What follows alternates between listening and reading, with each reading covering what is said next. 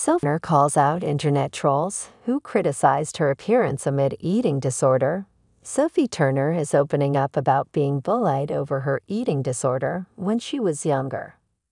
Being a young girl, especially one growing up in the spotlight, you really judge yourself, the actress, 28, said in an interview for British Vogue's June cover story.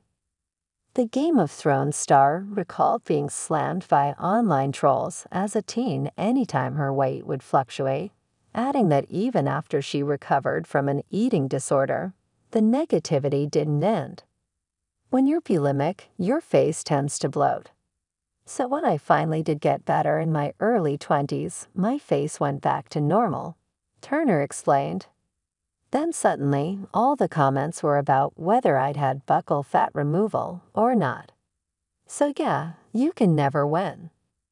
The English actress, who has been previously candid about using medication and therapy to treat her mental health issues, admitted she takes social media breaks so her eating disorder doesn't flare up when she's stressed. I know when I'm in a bad headspace that the eating thing will always flare up, she said. But now I regulate it by sitting in the discomfort and just getting used to that feeling of being full. It's all exposure therapy. I think life is exposure therapy. The mom of two went on to share that becoming a mother helped transform her relationship with her body. Turner shares young daughters Willa and Delphine with estranged husband Joe Jonas. To be honest, having kids was the best thing for my relationship to my body. I remember after I had my baby, my therapist asked me how I felt in my body.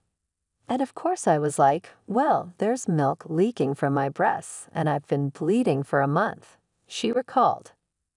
Then she reminded me how amazing it is that our bodies can do this and how important it is to put all the nutrients in your body so that it can do that, Turner added. I mean, it sounds so simple, but I never thought of my body in that way before. Turner also told the magazine about another triggering experience. Her highly publicized divorce from Jonas, whom she was married to for 4 years. Calling the days after the messy split went public the worst few days of my life, she praised the fans who came to her rescue during the difficult time. If something like this had happened to me 10 years ago, I don't think I would have had the same support, she said. I just feel very lucky to be alive in a time when people are open-minded. Thank F** for Gen Z.